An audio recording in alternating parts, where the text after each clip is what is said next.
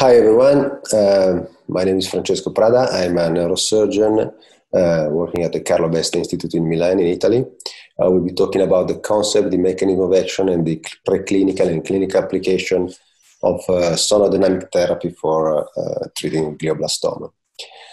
When we refer in the realm of ultrasound-mediated treatments, when we talk about sonodynamic therapy, we talk about low-intensity, low-frequency treatment. And the idea is that to provide the patient with a chemical non-toxic sensitizing agent, which will be activated using ultrasound energy. The idea was already applied using the light in photodynamic therapy.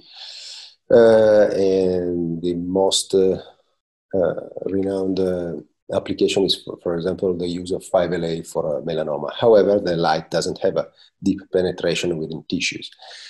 Whereas ultrasound, especially low-frequency ultrasound, can penetrate tissues more effectively, and it can penetrate even the skull. So this can be employed for glioblastoma treatment. What happened during the interaction with the sensitizing agent, which is harmful per se, and the ultrasound? Basically, there are many theories. For sure, there is interaction between the ultrasound, a sort of microcavitation that excitate the sensitizers, and generating reactive oxygen species, and the same ultrasound mechanical effects can induce other tissue-specific effects. So the generation of reactive oxygen species for sure is one of the main biological effects exerted by sonodynamic therapy. They can occur either by pyrolysis or sonoluminescence. The idea is that the microcavitation generates light deep in the tissue, activating this agent, which are, as we saw, photosensitive. But the mechanical effects also are able to induce an anti-angiogenetic mechanism. And also they are able to modulate the immune system within the tumor microenvironment. For example, they force the tumor to expose antigens, and also they are able to reverse the inhibition that the tumor is able to exert on the immune system. Different sensitizers have been tested for sonodynamic therapy. They are mainly dyes, either porphyrin-based or xanthan dyes. In common, they have that they accumulate selectively in the tissue, so we don't have a hyperaccumulation in the surrounding structures. And also, they are harmful per se. They need to interact with the ultrasound to be activated.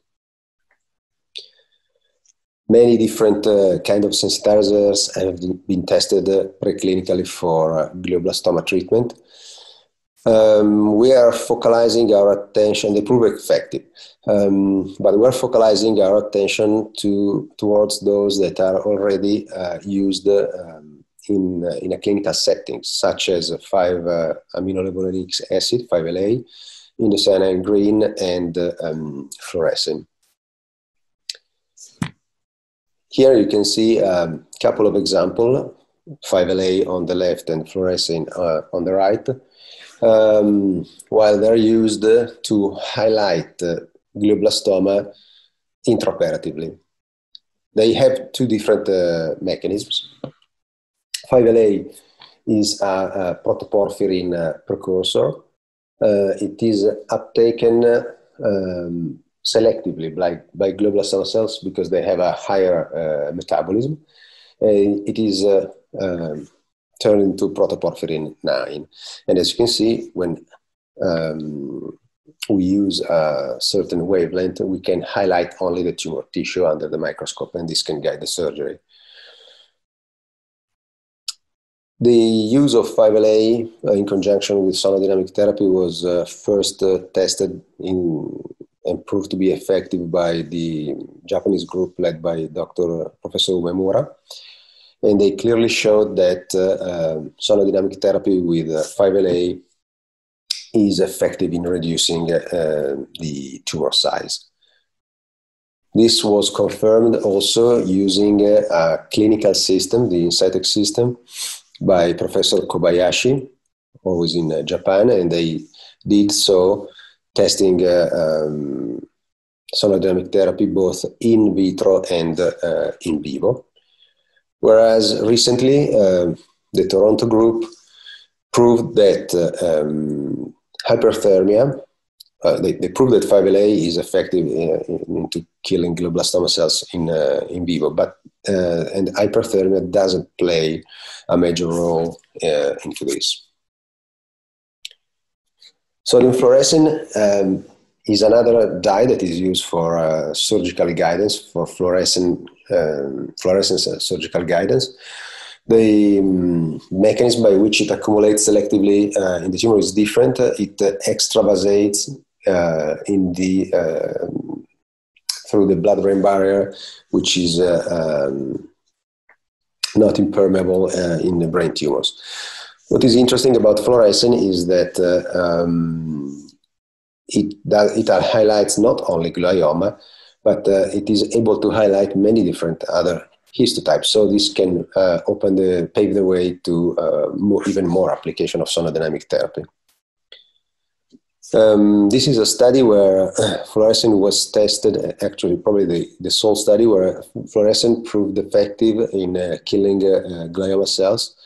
And the setting here was a C6 glioma subcutaneous model in rats, but it is pretty straightforward to see how the sonodynamic therapy with fluorescein was able to decrease tumor size.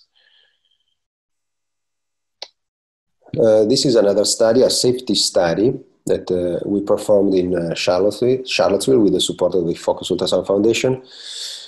And the idea was to test whether sonodynamic therapy was harmful to the normal brain. So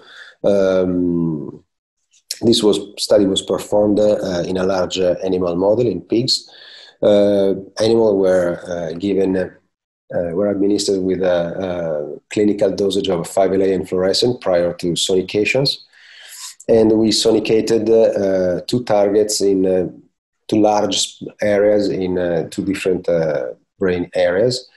And we didn't see any sign, either early or late sign of damage, either on the MRI or in the normal brain, on histopathology. In conclusion, sonodynamic therapy with 5LA and fluorescein is effective in glioma preclinical models. It's harmful to the normal brain, and it's a safe and feasible treatment option for brain tumors, and the workflow we studied in the pigs showed that it is possible to move to humans. It is still, there are investigation should be performed into understanding the optimal parameters.